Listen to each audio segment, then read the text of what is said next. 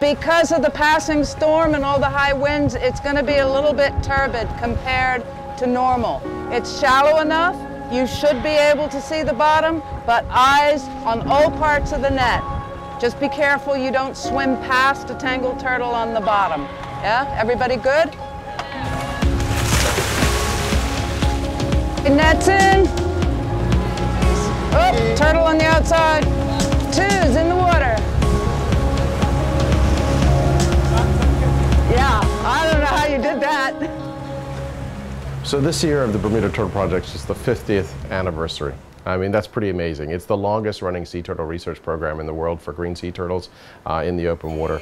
And the data set that it has on these animals is absolutely incredible. It's invaluable. Sea turtles travel the world's oceans. So they're a wonderful species to study for their own protection, but also to use as a flagship species to speak to all species in the world because of their connections, their ties to habitats, which are vastly important to our ecosystems, especially in a place like Bermuda.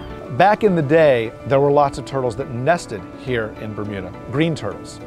Now there are essentially no green turtles that nest here in Bermuda. That nesting population has been completely wiped out. So what we see in Bermuda are the turtles that grow up here but were hatched on other beaches around the North Atlantic and Caribbean. So the Bermuda Turtle Project is a study that was initiated back in 1968, and there were these big questions about sea turtles in Bermuda, why they weren't breeding, yet there were animals here, what's going on? So they started a mark and recapture program. So Bermuda has one of the biggest databases and is one of the longest running studies of sea turtles in the world. The Bermuda Turtle Project essentially consists of a long-term in-water study. It's a very simple method of encircling an area, usually in shallower waters where turtles are known to forage. The turtles begin to get caught up in the net, and we have people who are snorkeling the net constantly, making sure that as soon as a turtle encounters the net, becomes entangled, they swim down immediately, grab the turtle and bring it to the surface so it can breathe, and then the catch boat crews over real quick and help get the turtle out of the water. All those little turtles are brought on board to the Endurance, the boat of the Bermuda Aquarium and the Zoological Society, where they are worked up. When we catch the turtles in Bermuda waters, we want to make the most of that capture, obviously taking animal out of its natural environment. So our goal is to get as much information as possible that will help the scientists. There's a whole series of measurements we're taking, carapace length, plastron length, the length of the tail, and this is going to help us determine growth rates. We'll take tissue biopsies, weights, and we'll photograph the animal on some occasions. Certainly the tagging is a key part because we're interested in recognizing individuals over time, seeing whether they use the same habitat over time, which they do. In addition to those measurements that we take, we're also taking blood samples and tissue samples. So from a blood sample, you can look at the hormone levels and actually tell if you've got males or females. You can also look at the genetic makeup of these animals and match their DNA to nesting beaches that have already been studied. So we can tell where these animals are coming from a blood sample. You can also do the same thing from a tissue sample.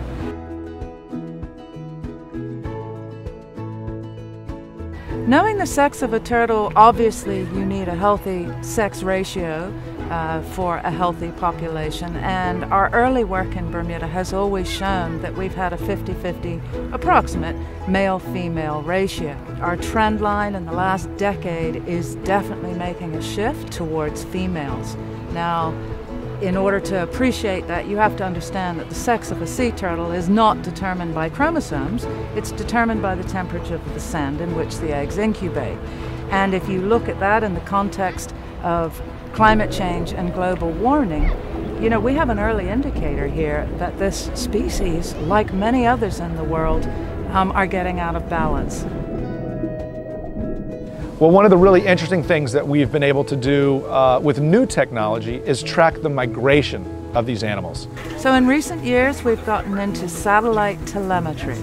So we put out about 2 transmitters every year. Wish we could do more, but very expensive pieces of equipment. And it downloads information to our computers that tell us exactly where that animal is. It can tell us the depths that it's diving to, the temperature of the surrounding water, There's a lot that we can learn about local movements of animals in Bermuda, their sleeping habits, but what we're really interested are those migratory tracks. Where do they go when they leave Bermuda and how do they get there? It became clearer and clearer that they take up residency here in Bermuda during a certain phase of their lives and essentially grow up here. So what it meant to us was that Bermuda was a place that is what we now call developmental habitat, and in fact benthic developmental habitat, where little green turtles grow up in the absence of adults and then eventually migrate back to the adult foraging ground. And they'll begin the cycle of nesting and reproduction, which may take anywhere from 35 or more years after the time they're hatched. The other way the program is really special is when it started doing the student program and being able to bring students up from countries where we get sea turtles from. These are young resource managers, fisheries officers, people from other parts of the Caribbean who don't have the same resources that we do in Bermuda and don't have the same opportunities for understanding sea turtle biology. And it's been wonderful for us to see these individuals go home and start projects in their own countries and influence policy, which in the end is going to help with that global understanding and protection of sea turtles for everybody.